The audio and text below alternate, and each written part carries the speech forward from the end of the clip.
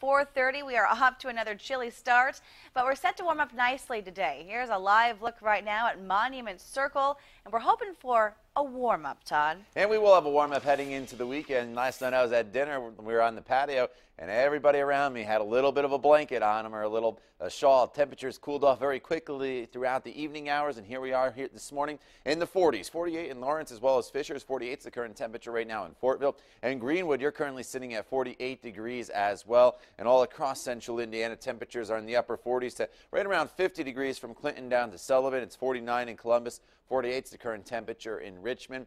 49 in Lebanon. Officially at the airport, running a little bit warmer here in Indianapolis at 54 degrees. We have a little more in the way of cloud cover. Had this high thin cloud cover not been in place, our temperatures would have cooled off even more here throughout the overnight hours. And the clouds are a little thicker as you head off to the west.